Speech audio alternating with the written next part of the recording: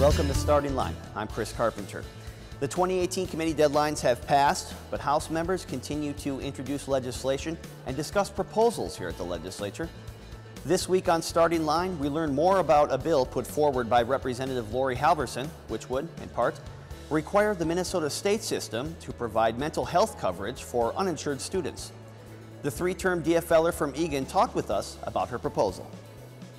Well, the idea came to me from the National Association for Mental Illness Minnesota, NAMI Minnesota, and they have done a lot of work with regard to expanding access to mental health care with co-located services. And so we've done a lot in our grade schools, K through 12, with co-located services, making sure that young people can get access to mental health care where they are, so they're not leaving school to have to go get mental health care services. And the fact is that at the four-year college level in MNSCU, these programs already exist, that you will have access to mental health care on campus. We don't have the same requirements with regard to our two-year institutions, and so there are a lot of holes where a lot of, thousands of Minnesota students are getting education and don't have that same equal access to mental health services. So have you talked with some of the people from the Minnesota state system, and what was their reaction? I think that in general people seem to think this is a really good idea. When you talk to folks who are in education and working in higher ed, this is a population that is seeing a lot of change in their life, a lot of transition. Particularly when you look at the two-year colleges, this could be somebody who's coming back to school, somebody who is parenting in addition to going to school, somebody who may be struggling with uninsurance, and it can be a real stressful time in people's lives. Those first 2 years of a higher education. And so making sure that folks can get access to the care that they need in a location that meets their needs. Transportation is a big issue for people in college, and two-year colleges, four-year colleges, and this would make sure that they can get the access to the care that they need. I saw a recent NBC News article that reported on mental health problems among college students on the rise.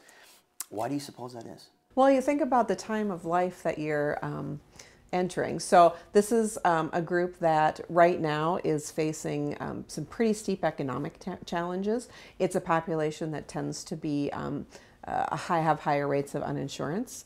It's a population where if mental health issues are going to arise, if there is a brain chemistry issue that's going to present itself, it typically is after 18 years old. When you look at things like bipolar disorder, depression, anxiety, those things may have looked like something else when they're younger, and it will start to manifest more acutely when they are in this particular age group. So it's important that we're addressing it. This proposal would also help students seek health insurance. Why did you include this?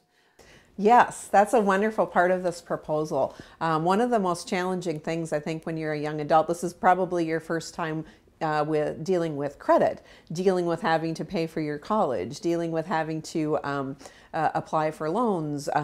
You are going through a lot of fiscal education, and getting insurance is a big piece of that puzzle that folks may not even know where to start looking. And so helping people assist in getting health insurance is really important, particularly because this is a population that tends to have much higher rates of uninsurance.